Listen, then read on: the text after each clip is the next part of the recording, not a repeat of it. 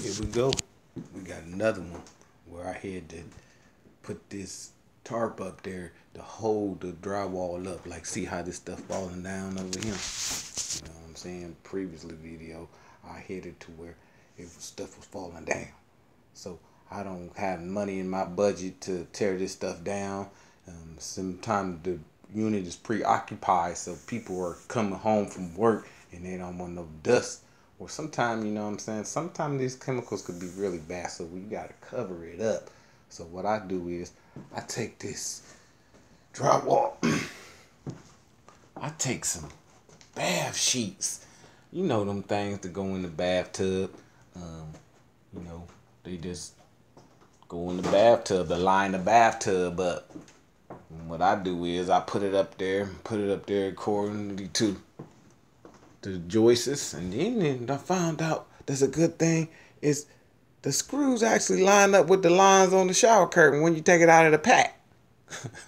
So I just took the screws and put them like you do drywall and shore this up with my hoist lift. After in the next video, when I lift the drywall up to there, I'm gonna lift it up.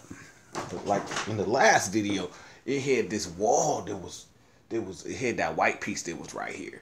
So what I did was I tore that down. I tore all that down with a masonry trowel, a flat one, and just scraped it off and poked it in everything. And that's another side of the chimney over here. So I'm gonna do the same thing like I did in the bathroom. I'm gonna take the masonry compound and put it inside of these holes and fill these holes in with masonry compound. You know what I'm saying? The masonry compound is really good because what it do is it fill in all these holes. Everything get filled in by the holes right there, and you good. All you got to do is just make your mix. You know what I'm saying? You make your mix, and what that do is it comes into like a cake mix. You make it just like cake, but not as soupy as cake. You make it like icing, like frosty icing. And so what you do with that frosty icing, you take your masonry trowel, wherever our masonry trowel is, somewhere around here. I don't see it, but what you do is you take it and you smooth it. You take you some gloves and put your gloves on and smooth this out. You see what I'm saying? Let's smooth that out. Put your gloves on, push it in them walls, push it in them holes.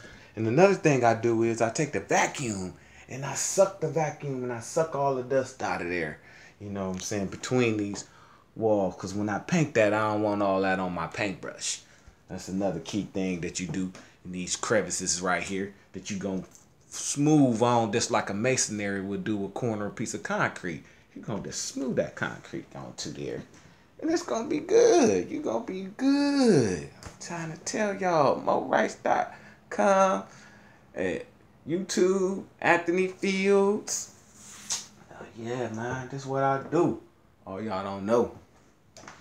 You know, this what we do. This preoccupied people's place that I'm using as my space and utilizing my time. And then I use a good tarp, too. Gain all that stuff. You see that? You always want to put your good tarp down. You know what I'm saying? They real sufficient because all you got to do is just fold the corners and pick it up and open it up and put it in your trash receptacle. You know, whatever trash receptacle that you have, you use it.